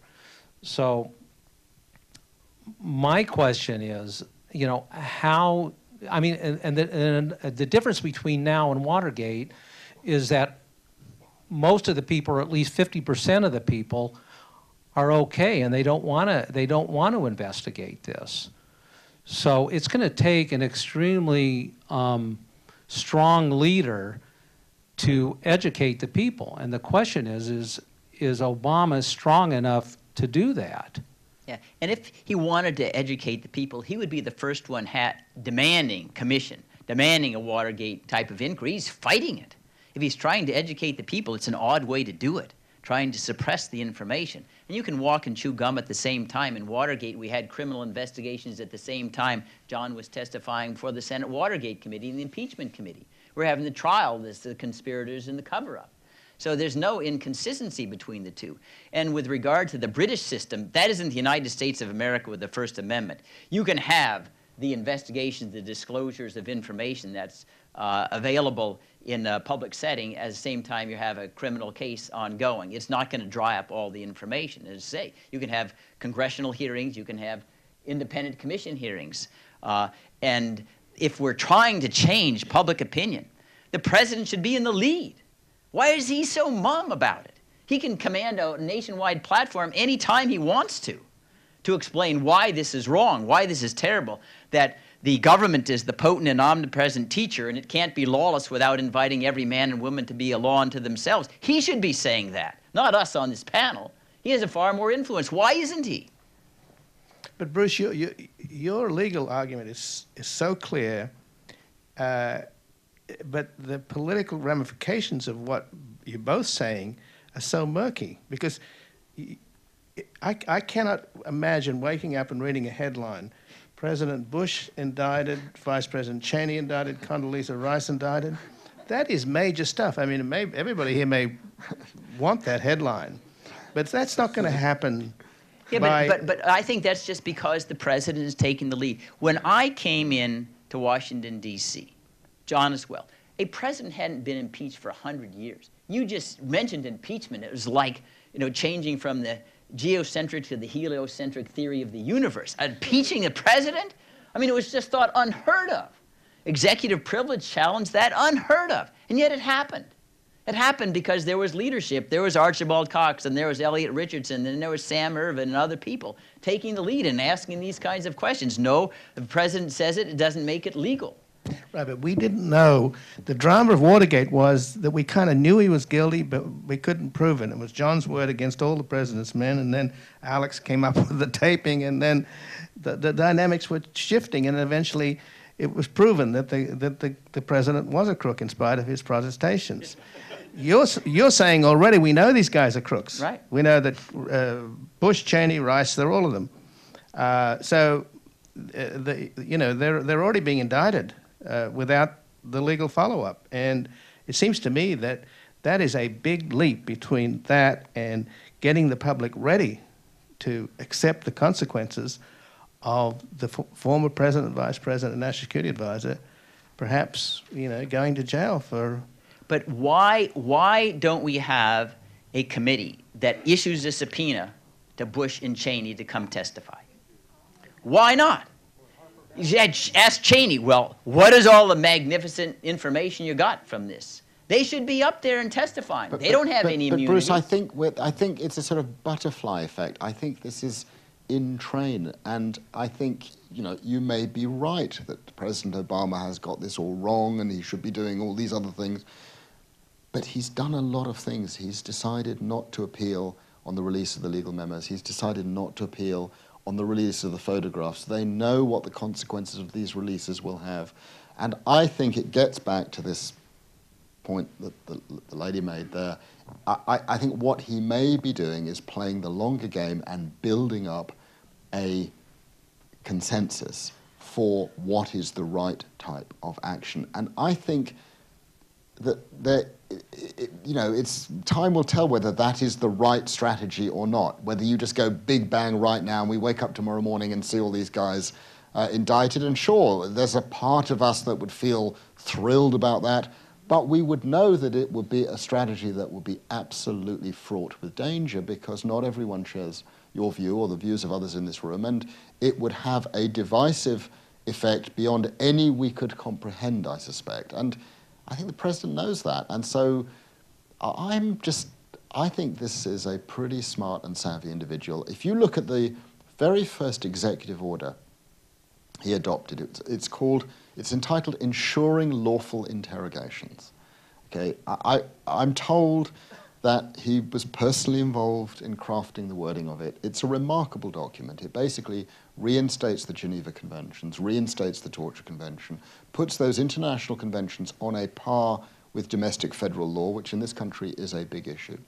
And then it directs interrogators to have regard to US federal law, the Torture Convention, the Geneva Conventions, when carrying out any interrogation anywhere in the world in any circumstances. And then it's got this wonderful passage, I think it's paragraph 3C of the executive order, and it says, the interrogators, in interpreting these domestic laws and international conventions, shall take no account of any opinion issued by the Department of Justice between September the 11th, 2001 and January the 20th, 2009.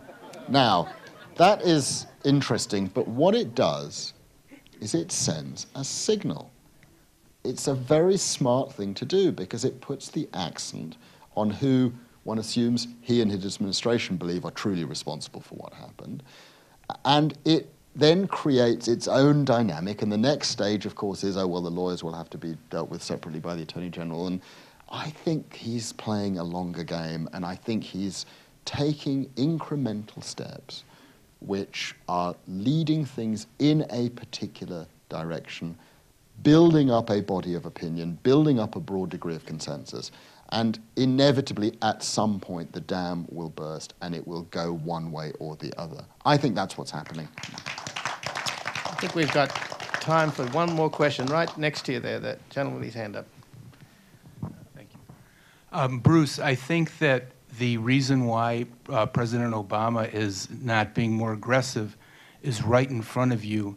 I think he has read your writings and that he recognizes this empire issue, and to me that's really what this is all about, and it extends into so many other areas, which is very scary because the public isn't ready right now because they just want to be taken care of, like you were saying. If the Bush administration talks about, you know, this fear, then public wants to be taken care of, then they're okay, they go about their own business. And now we have this economic crisis, and the public just wants to be taken care of.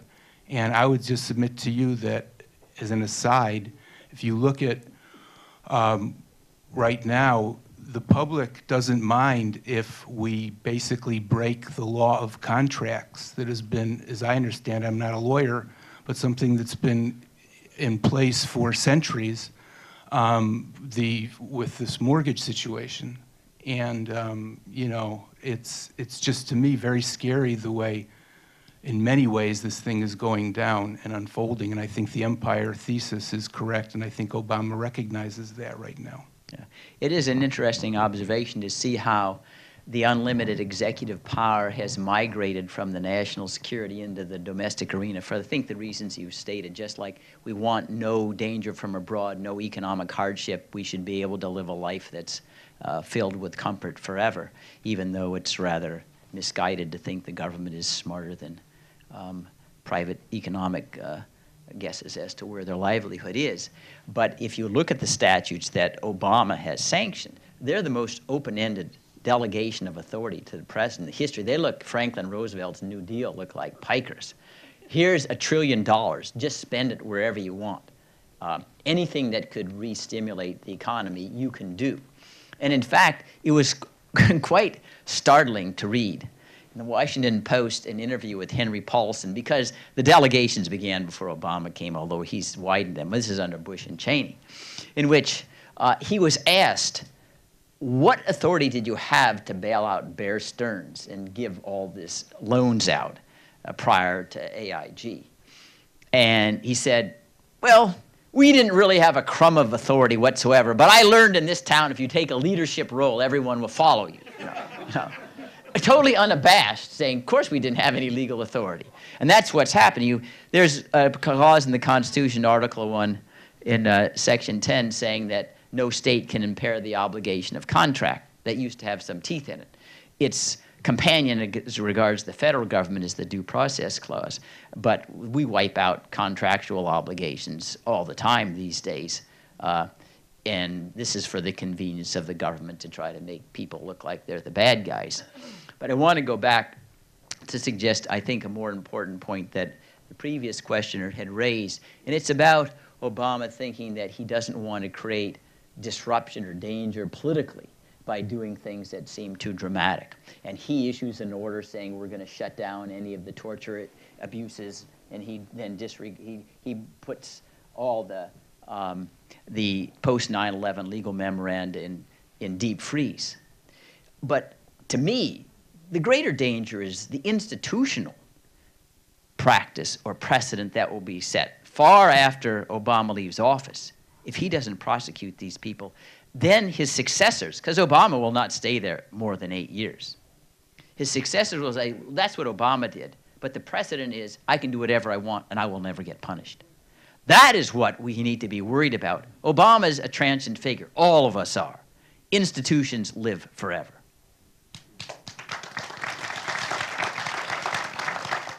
Quick last word, because the just fire comes back- marshals will be evicting us. It here, sort of so- comes back to where we started. I think what President Obama faces is an enormous challenge, because I think essentially his job over the next 4 or 8 years is to manage expectations in a time of decline. I mean, the reality for the United States, and it's a painful reality to come to terms with, and it's essentially an economic reality. I think I'm grateful for the emphasis being put back to the economic situation. It is that the United States is not going to be able to control, either militarily or economically.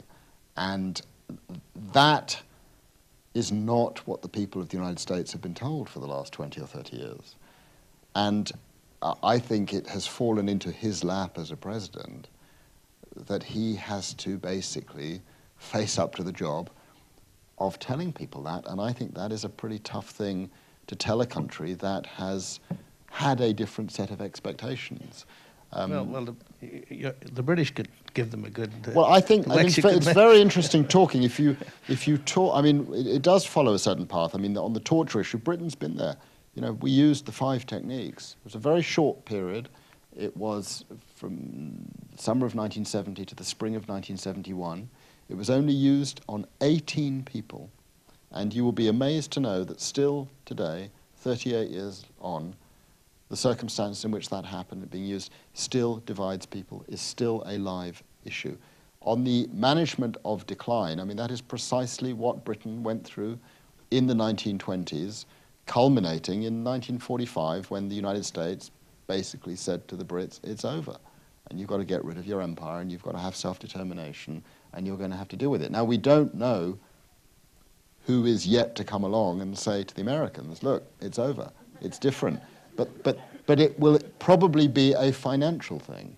And it may well be, you know, that it is the Chinese and whose bonds they will, you know, buy, and that is having a profound effect on these other policies. And it's not to be sniffed at, because at the end of the day, the thing that the president has to do more than anything else is restore people's sense of economic well-being and confidence and comfort levels. And it's totally understandable that he would put that above almost everything else at a time of massive instability, massive insecurity, a massive feeling of concern. That has got to be his first priority, and I'm sympathetic to him putting a lot of effort into it. I profoundly disagree with that. You know, when we think about the greatness of Athens, we don't ask what their GNP was, what their unemployment rate was, how many cars or how many oxen they had in their garages or whatever. The most important thing is what we are as a people. You know, when we think about the founding generation, the protests against the stamp tax, you know, the Boston Tea Party, we talk about, well, how much unemployment there was or what was the impact on the economy? No. You know, what characterizes civilization is the values we have, the respect for the rule of law, irrespective of whether it means that we have a booming economy or otherwise. When the priority is, hey, just how much money do we have? That's the key. Are we at work? Not who we are as a people, whether we respect learning and tolerance and honoring the rule of law, then we've lost it. No, that's not the United States of America. It's not that just either cares or. about the It's GNP. not either or, Bruce. It's not either or. It's not. No, but I mean, that's I'm what not you said saying- was number no, no, one. no. That was what you said was number one, Philip. No, and that other things Bruce, should Bruce, take a subordinate Bruce, status. it's the same in the United States as in people feel incredibly vulnerable right now. They feel a lot of people feel very, very vulnerable. It's a dangerous world. It's a world in which we are told, bad people out there seeking to do us harm. Our economic foundations are being cast asunder, and it's a pretty challenging moment for any leader, whether it's Britain or France or Italy or China or the United States or whatever, to deal with that reality. It's not either or. Of course we keep our eye on who we are, but when there has been a degree of imperial overstretch, when you can't catch Osama bin Laden, when you can't sort out Afghanistan, when you can't sort out Iraq, when your economy appears to be crumbling, when foreclosures are at record levels and unemployment is going up, that is a time when people feel pretty vulnerable. And you can't just say, well, I don't believe that that's important for the president to deal with all of that. Of course the president's got to deal with that issue, because on a day-to-day basis, you know, I feel that sense of vulnerability. People around me feel that sense of vulnerability. It is coming to terms with sorting that out, and that's a pretty tough thing to do. Well, what's a really tough thing to do is to end this, because this is so rich, but we have to.